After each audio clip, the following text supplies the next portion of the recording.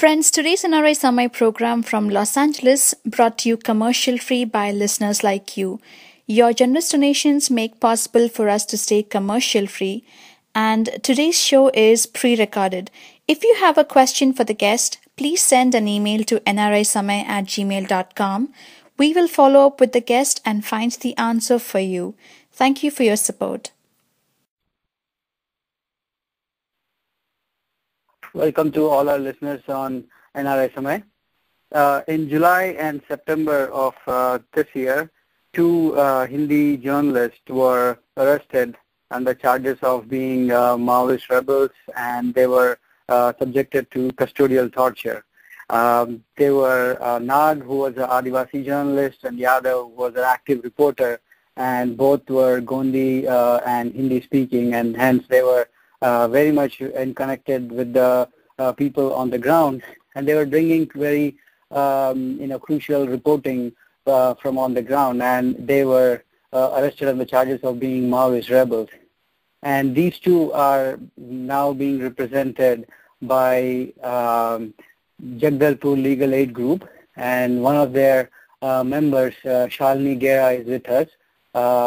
So we will talk about not just this one particular issue, but just in general what this legal aid group is doing in Jagdalpur all by themselves, which is a very small group of individuals, about 4 women, an entire women team. And we will try to talk about what's happening on the ground and how they came together, and help us understand what the ground situations are. So Shalini, thanks a lot for being on the show today. Well, thank you for calling me. Thank you. Like I was telling earlier, so Nag and Yadav, I understand from the reports that have been coming out, they were arrested in July and September, and you are representing them. Could you just speak about this particular case? Yeah, so Somaru Nag is a tribal journalist in Tirathgarh in Darbha block, and Santosh Yadav is another reporter from Darbha area. Somaru Nag got picked up earlier in July, and he was charged with participating in burning up a crusher plant. There's a lot of mining that goes on in the area, and crusher plants are frequently targeted by Naxalites, but he was charged with being involved in one of those attacks. And Somaru Nag was picked up more recently, and the police is claiming that he is involved in a police ambush in which one of the policemen died. Both of them are really serious charges, and we believe that both of them are being made, both these journalists are being implicated in false cases, and this is more to do with the situation of Bastar, where independent, free journalists are targeted. And this is a reflection of the conflict that's going on over there. I'd like to bring out one facet of Santosh Yadav's arrest, which I think has escaped some of the news reports that have come out. But it's very important to note that he was arrested from Darbha right after it was reported widely in the newspapers that about 150 to 200 villagers had come to Darbha to quote-unquote seek police protection against the Maoists. So there was a big police function going on in Darbha at that time to felicitate this. And this was a story that the policemen put out. What was not said was that this village, the Padrimahu village, from where these 150 to 200 people were coming out, had been repeatedly targeted by the police in the previous 2 weeks by multiple search and patrolling missions, and many of their boys had been picked up and thrown into jail. And Santosh Yadav, one of the journalists, knew this. In fact, he was talking to some of the boys who had been picked up, and he knew they were getting picked up, and he was talking to these villagers, and he figured out that they had not voluntarily come to Darbha, but they had been lured there by the police, saying that if they came their boys would be freed. So it was this police promise that had lured these villagers to come to Darbha. And it was this story that the police did not want breaking out. The police was putting forth the story that these villagers were coming voluntarily to seek police protection, while actually these villagers had been lured to come with promises that their boys will be freed. And it was this story that the police probably didn't want breaking out, which is why Santosh Yadav got arrested and charged with the heinous crime of actually attempting to kill a policeman. And these are the stories. This is how reporting becomes such a dangerous occupation in this conflict region, where truth is actually held hostage to all these interests. Mm-hmm. Now, what has happened to Santosh Yadav and Sumaru Nag?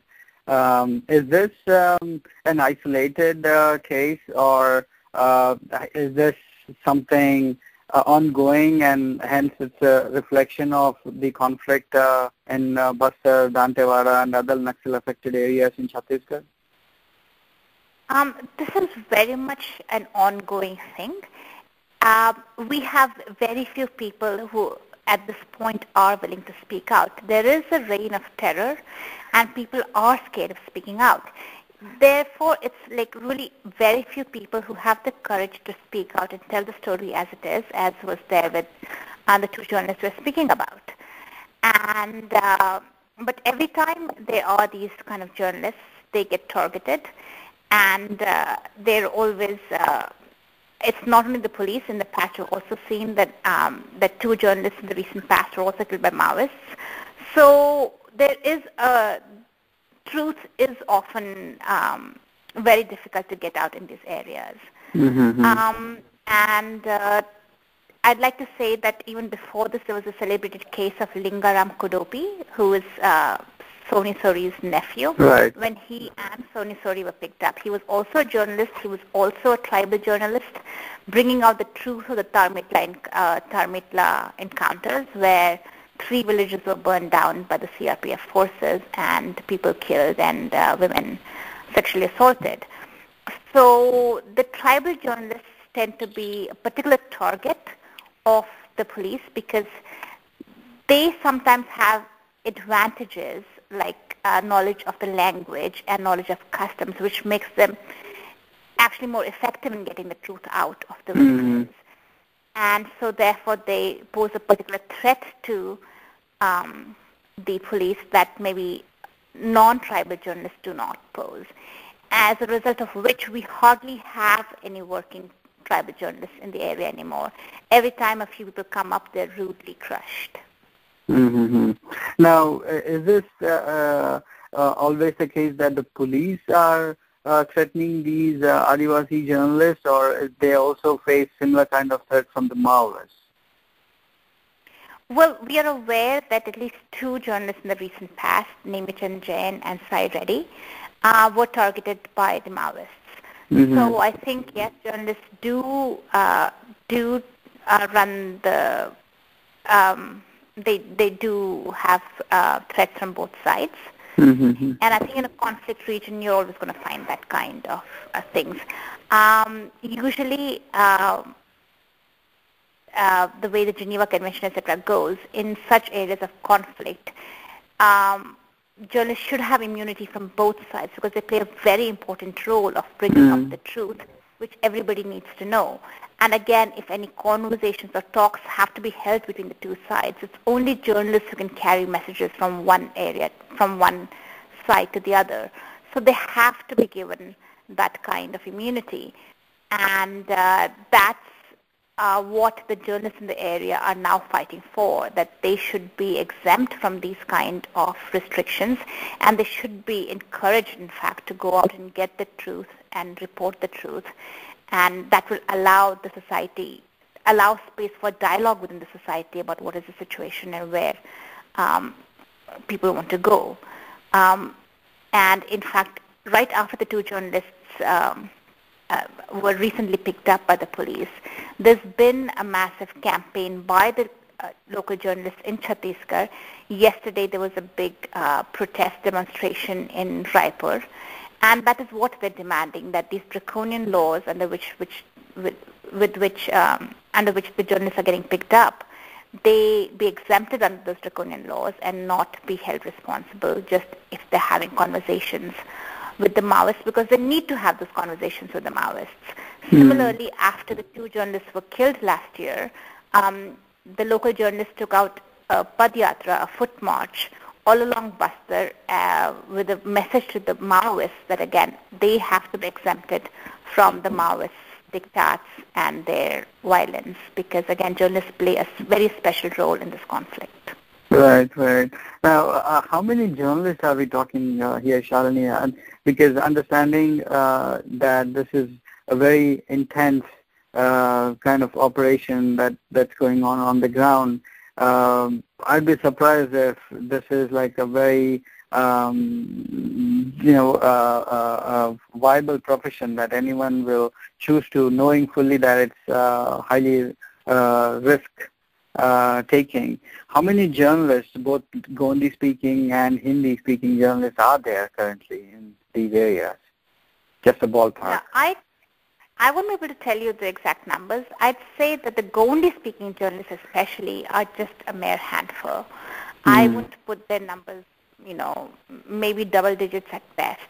But again, the word journalist we're using a little bit more expansively. So what we have over here are people who are stringers, who are getting the news and passing it on to the editors, and the editor might then put somebody else to cover the news. These are not the people whose name you might necessarily see in a byline. But these are the local people who are gathering the news and who are keeping tabs on the situation and passing along information to their superiors, etc. Right. So in that way, the numbers are plentiful in the area.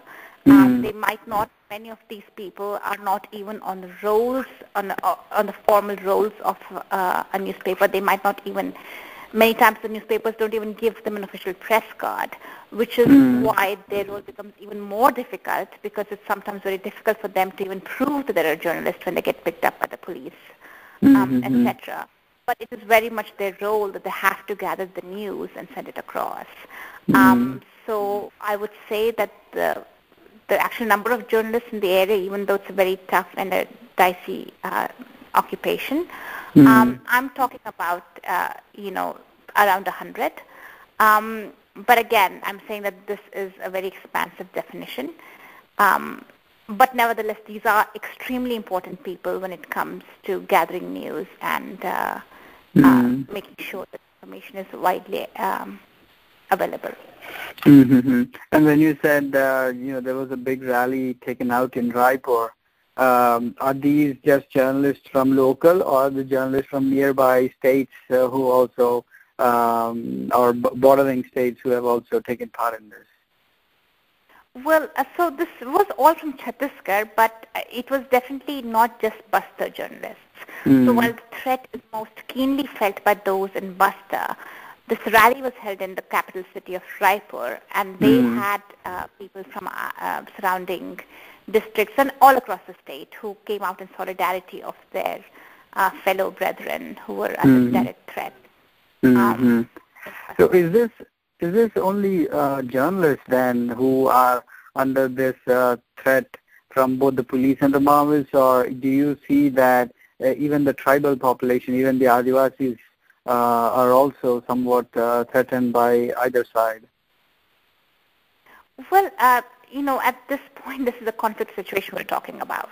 So yes, the population at large is definitely involved in the conflict, and it's definitely, violence is an integral part of a conflict, and so yes, the population is under threat.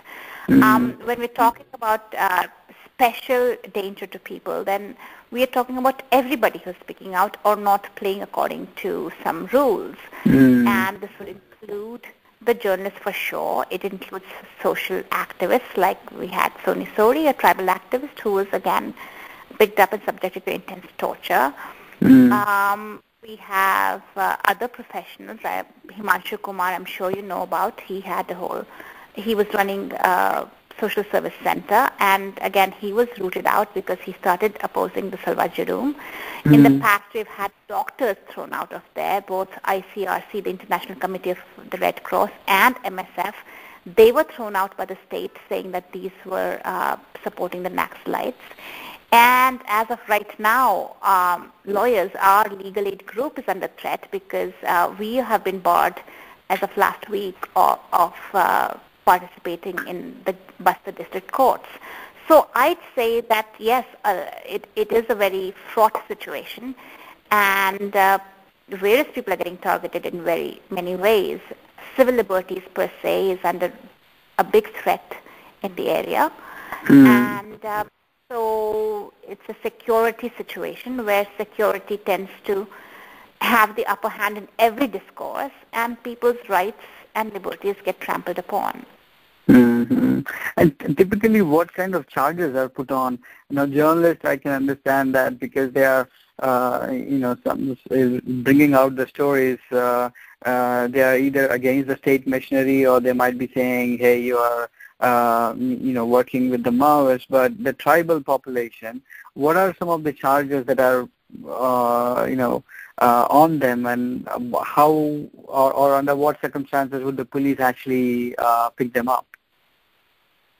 So what we are seeing is, in fact, that the Bastar jails, they're overflowing with Adivasis who've been picked up en masse and on charges of being Naxalite supporters. So they are, so there are many ways in which they're picked up. There are a few targeted pickups like Soni Sori or Santosh Yadav. Those are actually by far much more rarer cases when people are when the police is targeting a particular individual that they don't like. Usually what we are coming across is these random arrests. A large posse of the security forces, they would go into the villages. Seeing these people come, most of the villagers would simply flee and abandon their houses and run into the jungles.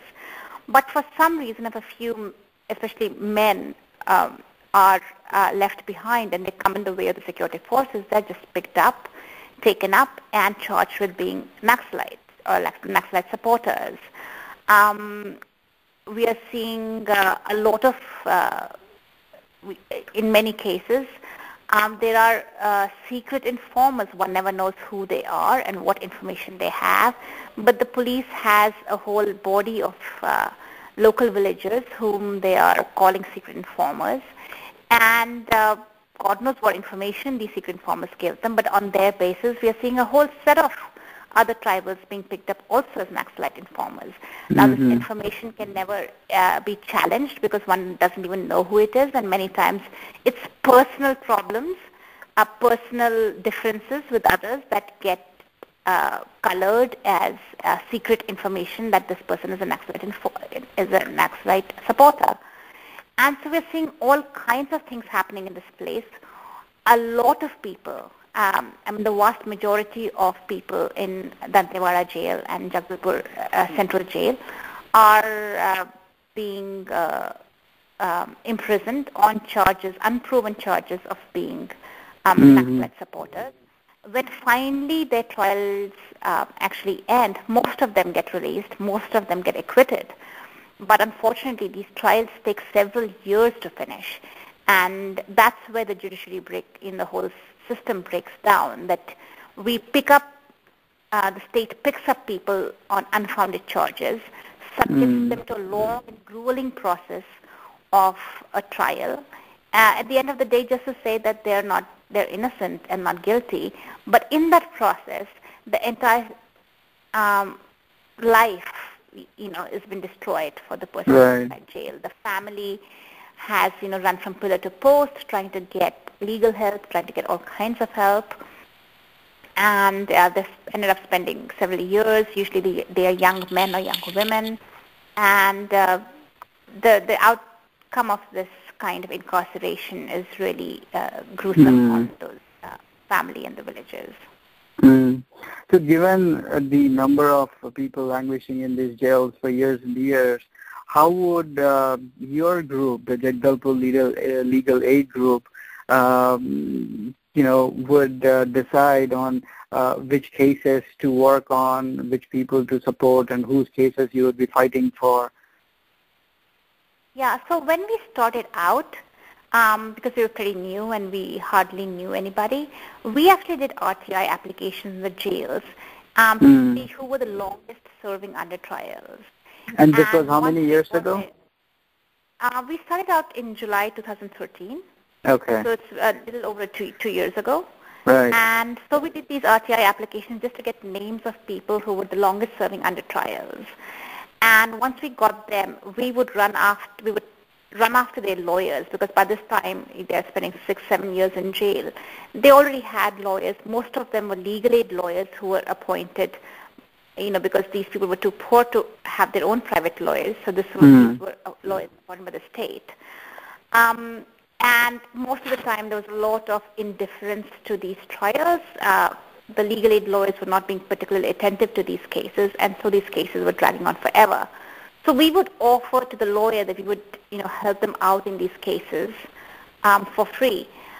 Surprisingly, a lot of lawyers did not want our help. And so they would say, no, thank you, we don't want you around. And even though the people in jail sometimes would want our help, it would be crazy because we couldn't really help them till the lawyers allowed us to. Right. But in some cases, the lawyers did say, sure, help us, and so we could start helping them. Once we started this process, and we would visit the jails pretty often to meet with these people and find out what was, what the cases were, what their story of the case was, etc. Word spread in the jail. And soon we had people in jail reaching out to us and saying, can you please take up my case? Can you, I'm here for so many years, etc. Can you please help me out? And again, I'd say that we wanted to help out many people, but we couldn't because they had their own lawyers appointed, and many times it was not possible for us to help. But it was just by word of mouth that that it went out that we were there.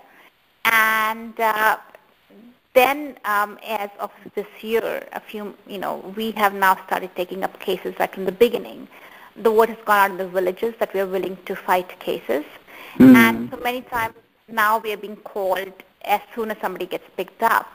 And we get a call, Didi, my son's been picked up, please help me out. And then we start from the beginning rather than, working at the end where they've already spent 6 years in jail. Now we're starting with them from as soon as they get picked up. And you also said that you offer free legal support for them, right? Right. So how, given that it's almost 3 years since you have been operating, how are you sustaining yourself financially so you're able to help out all these people?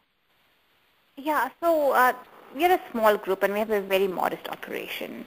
And so up till now we've been lucky to get the help of a few Supreme Court advocates who are offering all the lawyers in our group fellowships, individual fellowships. So we have managed to, our needs are taken care of by those fellowships that the Supreme Court advocates are giving us. And for the general operation, there have been friends and family who have been pitching out. So we kind of managed to stay afloat. You also mentioned, I think briefly touched upon that even your group is also coming under the threat because now you're helping the people fight their cases. So you're facing a similar kind of a threat. Now, this threat is it coming from the state machinery, the Maoists, or the police? Who exactly is this threat from? Well, since we are working within the state mechanism, so at this point we represent a threat to the state. So we are seeing threats coming to us from largely the police and more recently from the lawyer community. So in the past, the police has gone around the IG, the Inspector General of Police of Buster Range. He's been making statements that our group is nothing more than a Maoist front, and that the police is looking at us very closely, and we're going to be picked up and put behind prison very soon. So this is probably just meant to intimidate us, because I think that if they had anything against us, then any reasonable police officer would actually act on it rather than going ahead just making statements. There was also a police complaint against us. It was an anonymous complaint, and it said that we did not have the right credentials to practice in the area and that we were probably just forging our credentials. So it was a very stupid complaint, and it should not have actually been followed up at all because it was an anonymous complaint. Yet the police followed it up really diligently, and even though we went and met the SP and everything, it didn't help, and we have repeatedly given all our certificates, etc., to the police, but the threat is not going. I mean, the complaint is not going away. They keep saying no, they have to investigate more and more of the complaints, so they're going around talking to all lawyers, all friends, etc., just to quote unquote inquire into this complaint. I don't know how long this will go on. But more recently, as of last week, you were very surprised. But the Bastar District Bar Association, which is just a group of lawyers that practice in these courts, they took out a resolution saying that we are prohibited from practicing in the Bastar courts. The excuse they're using is that we are not registered in the Chhattisgarh State Bar Council, but actually the Advocates Act allows anyone who is registered in any state bar council to practice all over India. And we, as we have told them repeatedly, we are registered in the Delhi Bar Council. But anyway, they're using this to actually ban us from practicing in the district bar courts. I must say that ever since this statement was made public, we have received a lot of support from around India. A lot of groups, lawyers, law students, law faculty have written to us offering support, and we're in the process of challenging this resolution. But again, this is just a sheer, tactic of harassment, and it takes away from the work that we're really here to do. True. We start battling with threats on us. We really are less effective, and then working for the Adivasi community, which was our basic aim of being here. But nevertheless, I think this is just one more facet of the struggle that's going on over here, the struggle to free up the space, a civic space where people can actually talk and work freely. So 3 years ago, when you decided to start this group or join the group rather, what was your thought process? Like, why did you even want to do this, and what was your background prior to that? So actually, law is my second career. I was a researcher and, had a corporate job before this in a completely different field.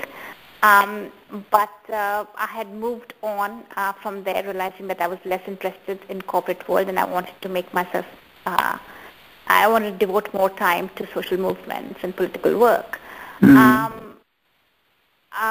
But at that time, I was just starting out, and I had decided to get into law, and I was studying law when I was interning with the Human Rights Law Network in Delhi, when the case of Soni Sori came to them. And at that time, I got involved in this case, which put me in touch with a lot of other lawyers and the legal fraternity that was actually looking at some of these issues. And at that time, there were discussions that came about as to how really we knew so little about what the legal situation was in Bastar. Everybody knew there was a conflict going on over there, but people had very little idea of what the conflict was doing to the legal situation and how the criminal justice system was responding to this. From Soni Sori's case, actually a lot of us learned of new things that were happening in Bastar. We realized what kind of cases people were being roped into. And Soni Sori's case was not just one case. We realized that she had another 6 cases lodged against her. And in each one of the 6 cases, there were some 20-25 other tribals who were there with her too. So we realized this was a very widespread problem that was plaguing the tribal society, and that we needed to understand it much more. So there were a series of discussions held, and different lawyers were talking about it and how a group like ours needed to be set up in Buster to understand what the situation was and to decide on what legal interventions could be made. So I just happened to be there at the right time, and this is definitely my interest in social justice. And so I kind of got into this group. But this group emerged after many discussions, and it's not just the 3 or 4 of us who started, but it came out of discussions of a lot of people and the support of a lot of people who are interested in issues. Mm-hmm. So given what is happening now, and when you look back 3 years ago, you think you have made the right decision? Do you ever reflect upon that? Oh, definitely. I think we all knew it was going to be very challenging when we came in. We had already, as I said, we just didn't walk into it blind. There were other people helping and guiding us. We had the experience of Himanshuji to think about. We had the experience of Nandini Sundar. So we knew how challenging the situation was. And we knew that we needed, but we also had the goodwill of people over there. A lot of people like Himanshuji, Sudha Bharadwaj, Nandini Sundar had all worked in the area, and there were people who were supporting them in that work. And so when we went over there, we actually had their goodwill also to help us through. So we kind of were part of a process. And yes, we knew it was going to be difficult, but we also knew why we were there. And even today, I think that is what sustains us. However hostile a situation we find ourselves in, the fact is that there are really many, many people fighting over there and fighting for justice, and they're not giving up, and they're facing far graver situations than we are. And it is their fight that sustains us there and gives us energy to proceed. So I think, yes, those decisions still hold, and we are very happy that we are part of this fight as well. Great, awesome. One last question before I let you go. I know it's pretty late in India right now. So if any one of us, the listeners or anyone else, would like to help in any way, financially or any other things that you could think of, is there an avenue for that? And if so, how can they do that? Okay, so in terms of financially, yes, we always, we are a cash-strapped group, as are all groups over here, but we cannot accept donations from outside of India. So, and actually, lack of money has not stopped us from doing anything so far. So it's not our biggest challenge, but you can always write to us, and we can. Our email address is jagdalpur@gmail.com, and we can. That's always.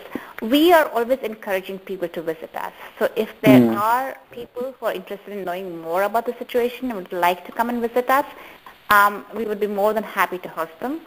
And we encourage visitors to come. I think one of the ways to learn about the situation is actually to be here. And one of the ways by which the situation gets really bad is because those things are happening in closed spaces. The more people visit and understand the situation, the more discourse there is about what is actually happening on the ground, I think the more we'll find ways to deal with it. So we're always encouraging people to come by and visit. In addition to that, I think there are at this point a few stories coming out of Buster, and I think keeping oneself involved and informed about the situation is the first step, and that helps to take any of these fights and struggles onwards. So again, if you would like to get involved, write to us, and we can explore further what your interests are and how they would mesh. But in general, we always encourage people to come and visit and to read about the situation in Buster. Thank you, Shalini. Listeners, so you've heard from Shalini. You can write to their group directly using Jagdalpur Legal Aid Group at gmail.com. And if you're in India, certainly pay a visit to them and learn more about the ground situation. And Shalini, thank you very much for being on the show, and we wish you the very best of everything. Thank you, Suresh. Thank you.